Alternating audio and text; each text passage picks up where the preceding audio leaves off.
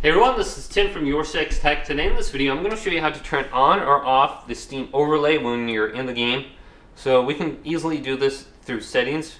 So let's go to Steam, go to settings, then we want to go to where it says in-game.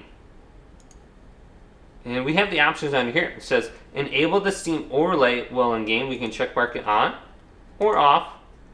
Then we also have this other setting, use this big picture overlay when using a controller.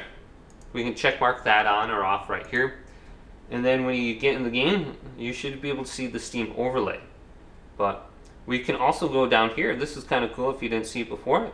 This is the in-game FPS counter. We can turn this on or off and pick a location on the screen.